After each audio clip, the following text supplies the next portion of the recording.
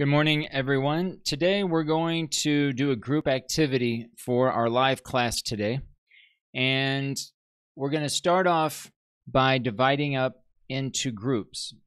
Now here I've provided a list that you can access through Microsoft Teams that provide the team members or the group members. Here it's listed as team members. We're going to refer to this as team members in Microsoft Teams. Here we have 12 different groups. So here you should find your name in one of the groups. If your name does not appear here, obviously let me know. This is going to be our first activity working in Teams, and we're going to have an opportunity to work in different teams throughout the semester. But this week we're going to be working in teams or working in groups accordingly. Okay, so refer to this list to see which team or which group you're going to be a member of. And then we're going to go into Microsoft Teams, and you'll notice that we have 12 hidden channels.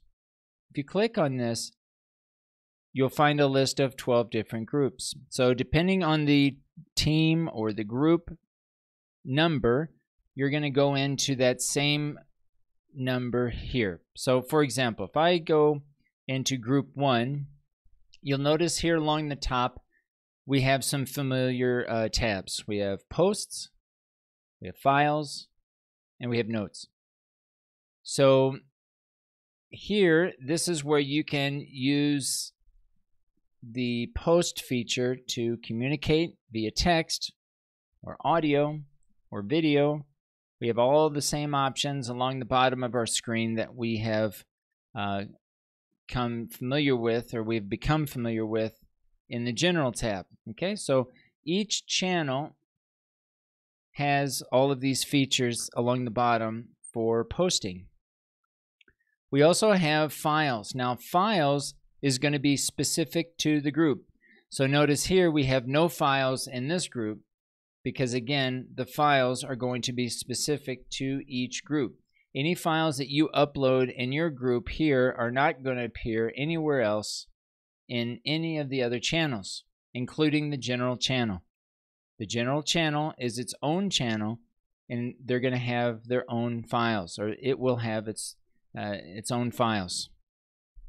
All right, so again, each group is going to have files, and here's where you can upload and you can work with any of these files that's listed here: a Word document, Excel spreadsheet, and so on. You can choose any of these to work with in any of the activities you're asked to perform throughout the semester.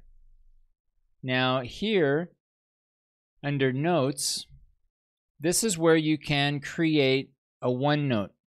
The first time you go into a group, you're going to have this page, and you're going to need to click Start Collaborating. Okay, if you simply click this button, it will create automatically a OneNote for you. Now, it'll be empty. If you click down this drop-down menu, you can add pages as you want, and simply type in over here and begin using these notes features as possible. This is OneNote, and again, the OneNote is going to be specific to each group. If I go into group 2 and I click on Notes, notice that because this is a new group, I'll still need to click Start Collaborating. Okay, so this is a process that each of you will need to go through to create a OneNote if you want to use OneNote in this activity or any subsequent activities that we perform. All right, so here you find your group, you go into your group, and you can begin working together. Now, each group, because this is a speaking class, this activity that I'm going to ask you to perform is going to require that you interact with each other, speaking in English, speaking and listening in English, and so you guys are going to use this Meet feature. So here, just like we do every day in class, you guys can go in and click Meet and meet with each other. In this case, groups of 3 or 4 are going to meet together, clicking this Meet feature and working online, discussing and talking online.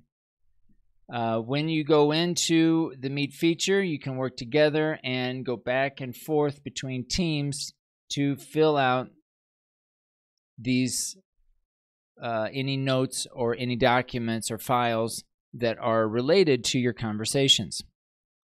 So today what I'd like for you to do is to go into Microsoft Teams, go into your group with your team members, and I would like for you to share a story about your family, a story that you maybe it was a really good experience for you, maybe it was something that really made you happy, a positive experience with your family, and I'd like for you to tell a story in English to your classmates. Now, your classmates need to work together in taking notes, all right? So as you are telling your story, your other classmates need to create a file, a document, or a OneNote document, and take notes. Here's how I would recommend that you do that, okay? And you can use a variety of different document types, but I'm just going to use Word just as an example. You could just as easily do this on a OneNote document. But here's how I would create some notes. As your partner is telling a story, or as you are telling your story to your partners, here's what they can do. They can create a title of the name of whoever's speaking. So you can introduce yourself so that they know your name if they don't already know you. And you can put the name of the person who's telling the story here. And then I would use an outline form. And in this outline form, I would write out the question words. What are the question words? Well, we have what, how, why, when, where, maybe with whom. Okay? This will give us a good starting point. And within each of these sections, the storyteller, your classmate who's telling the story, is going to be giving you some information. And all of the information that's coming from this story should follow at least one of these categories. So if the person is talking about a recent trip to Puerto Vallarta, well, you can put in PV, you can put in the location. Now, the location probably needs to go under where. So where was the vacation with the family members? Maybe they talked about why they went on vacation, right? Maybe they mentioned this. The speaker mentioned relaxation, to relax. Okay, so whatever the person tells you, whatever information the speaker is giving you about the story, about the family members, right? Then that's what you can list out here. Now, the family, with whom? The family members. So grandma, grandpa, mother, father, sister, brother. You can include names of the family members if it comes up. But the idea here is that the listeners of the group are going to work together and work together in this document, which can be shared amongst the entire group. And you can write out the information that's coming from the story. The listeners can also take this same information and ask questions, right? So maybe the person, the speaker, did not talk about how the family traveled to the vacation spot. So you might ask a question, well, how did you get to PV? Well, we took a bus. We drove a car. We took a taxi. I don't know. We drove with some friends, right? Who drove? All right. And all of that information, you can keep continually following up with questions to get more and more detail about the story. So if you write out this information, you can use this as a guide to can follow up and ask more specific questions until hopefully you have a lot of information for each of these categories. For each of the question words, you have some information that relate to the story. Again, this is one story, one person telling his or her story, and the listeners of the group are following up and completing this as the story is being told.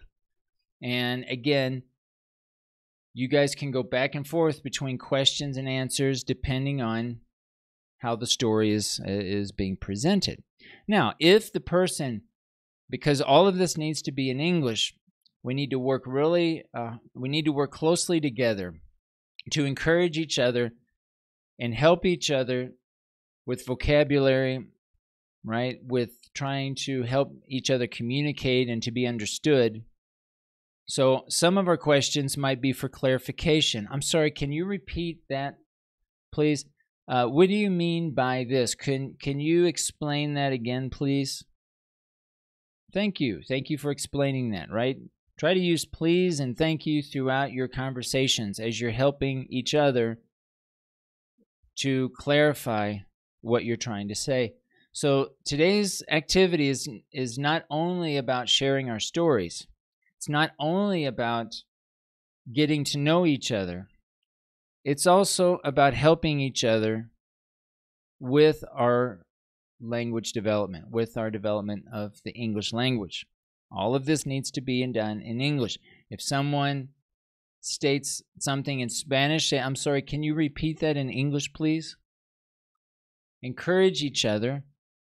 And this activity is designed to accomplish many things. Okay, so try to use this system here, and because when we finish this activity,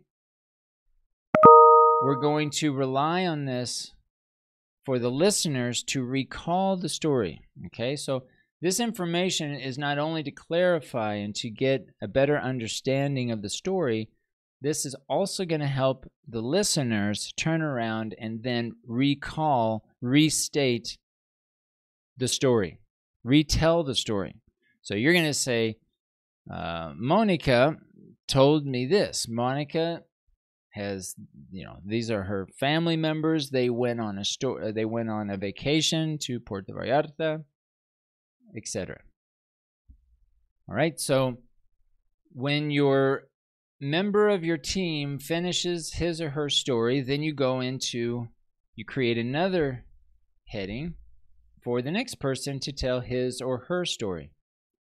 And I would follow the same idea. So each person is going to have a group of question words that are going to directly relate to the story. Okay, so again, in fact, you could just copy and paste. Once you have done it once, copy and paste it again here and follow up. If you have 3 members, you're going to have 3 entries, very much like this. If you have 4 members, there are a few groups that are going to have 4 members. You have 4. If you only have 2 members, then you'll only have 2 entries here in the document. Okay, again, you can use a Word document. You can use OneNote. I think probably those 2 types of files are going to be the most appropriate for this type of activity. All right, so this is what we're going to do. When we finish this activity, we're going to have all day today in class to complete this activity. The final thing we're going to need to do, and I'm going to include this link to Flipgrid. We're going to have an entry in Flipgrid, much like what we did with the introductions. If you have not yet uploaded your introduction to this space in Flipgrid, I'm going to ask you also to do that. The first step everyone needs to do is to complete the introductions assignment from yesterday. When you complete today's activity, I'm going to ask that you find one person from this list to respond to. Now, how do we respond? So we can go into any one person. So my name is... and scroll down below any one person, and we can add a comment. We're going to click Add a Comment. And from here, you're going to reply to one person from this list, and you're going to retell the story of the person that told you the story. You're basically retelling the story that you developed in this activity. Okay, so you can choose one. Now here's what I would do. I would work together in your groups to decide who's going to retell which story, right? Because that way then when you go in and you choose one person to retell the story, you're not all talking about the same story, that you're all representing different stories. But just choose one person from this list of introductions. Make sure, obviously, that you're not retelling the story to the person who told you the story. So you can basically choose anyone from this list except for the one person that told you the story.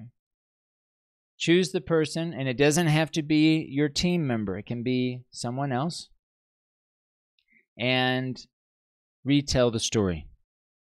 Okay, this will be the final step of this activity. Okay, so again, take a look at the list to see which team member or which group member that you are part of.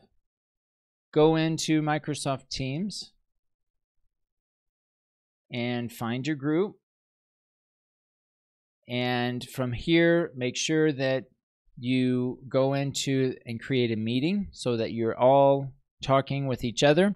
And it doesn't matter if you get kicked out from the other group. Our main group that's going to be in general, it's going to remain open.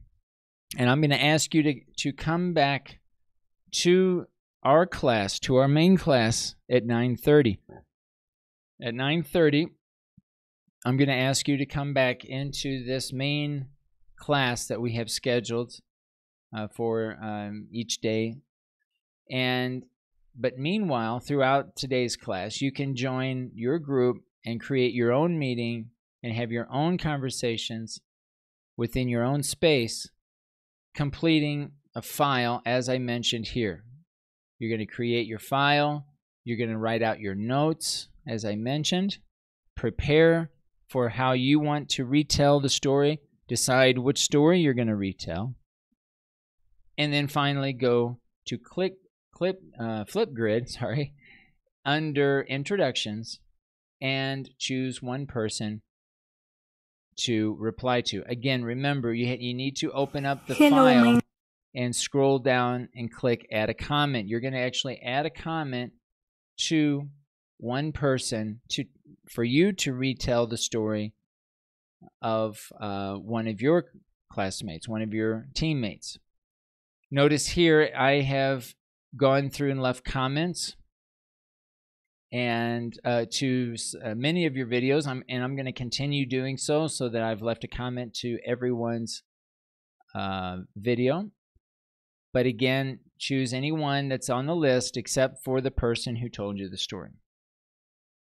All right, so I'm going to be online. If you have questions, try to work this out. I'm creating these instructions in a video so that you can go back and listen as many times as necessary, that you can pause these instructions, you can talk about these instructions. This first activity, I want you first to rely more on your team members than you do that you rely on me, more so than you rely on me. I'd rather you really try to work out and figure out these instructions with your classmates, with this video that I'm providing, as a way, again, to build a connection with your team members, right? And again, introduce yourselves from the beginning and try to get right into this activity today. This is what we're going to be focusing on during today's activity. Okay, so this will conclude these instructions. Again, feel free to reply and repeat, pause this video as much as you need to, but I want to give us today in class to complete this activity. Okay, so I look forward to hearing your responses.